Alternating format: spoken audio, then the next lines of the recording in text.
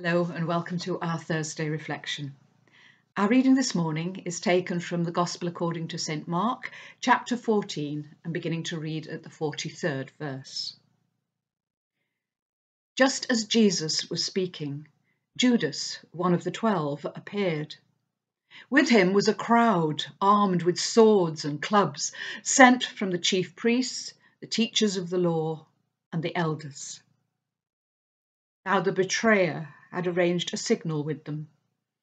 "The one I kiss is the man. Arrest him and lead him away under guard." Going at once to Jesus, Judas said, "Rabbi," and kissed him. The men seized Jesus and arrested him.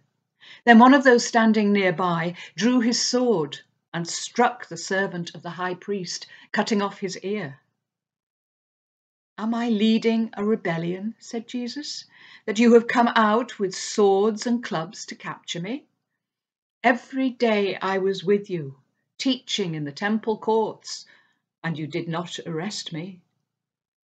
But the scriptures must be fulfilled." Then everyone deserted him and fled.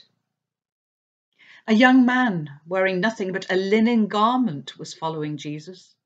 When they seized him, he fled naked, leaving his garment behind. And as always, we thank God for his word. It does seem somewhat strange in October to be asked to reflect on a passage which seems more suitable for Easter than autumn. However, as we consider that passage, I want to compare and contrast two people, Judas and the unnamed young man who flees naked in the final verses.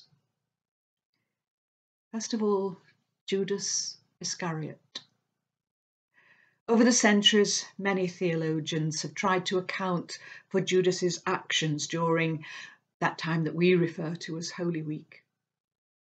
How could someone who had spent so long with Jesus betray him? St. John, in his Gospel, says that Judas claimed to be angry when Mary used expensive perfume to anoint Jesus, because he said that the perfume should have been sold and the money given to him ready to give on to the poor.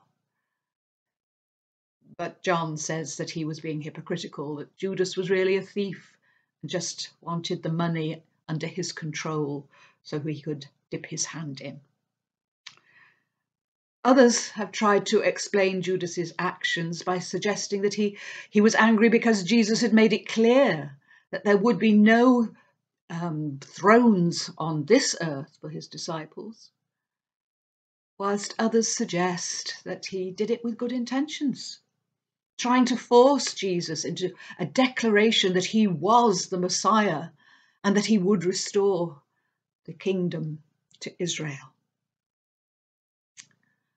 Whatever may be the case, we see someone who has been with Jesus for 3 years, who has just had his feet washed by his Lord and has shared a meal which we call the Last Supper, then betray Jesus with a kiss for 30 pieces of silver. I wonder, do we ever unknowingly betray our Lord?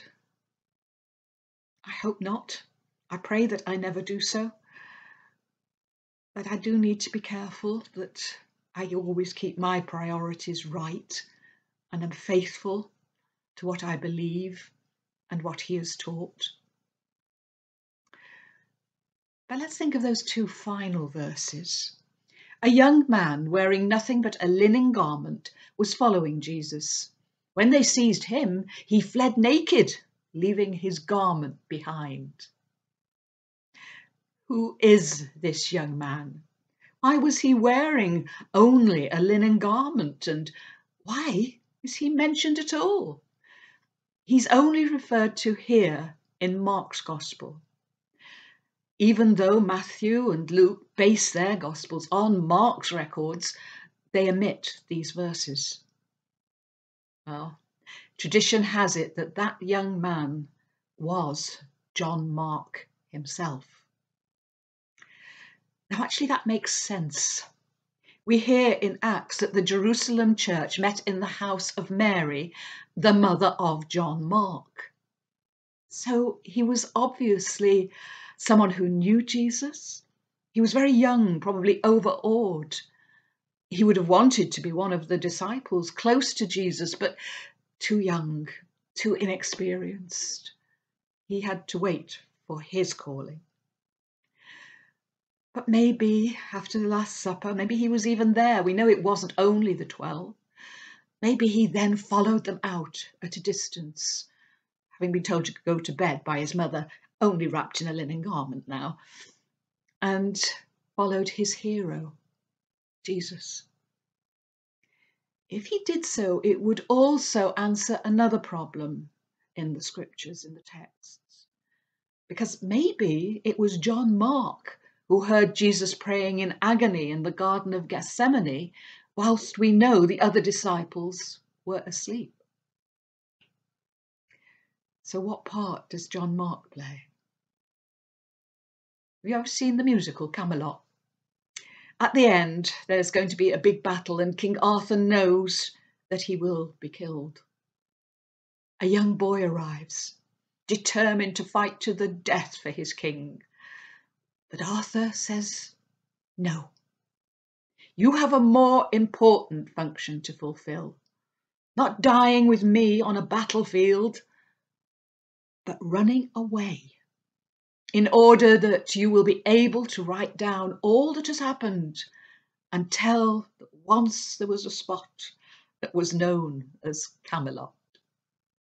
Well, that of course is fiction. But I imagine that this is what God wanted of that young man. He ran away because rather than dying with Jesus or being imprisoned for a long time, it was more important that he should flee so that he could record all that had happened and give us a gospel to proclaim. Our calling may not always be easy to understand. Others may even misjudge it.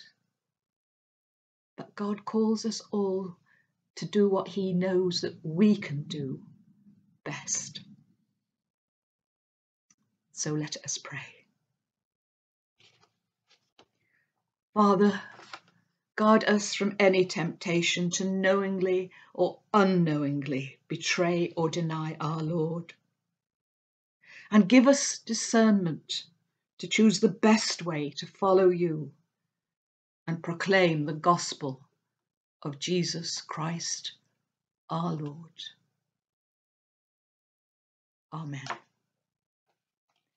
And so may God bless you and keep you safe until we meet again.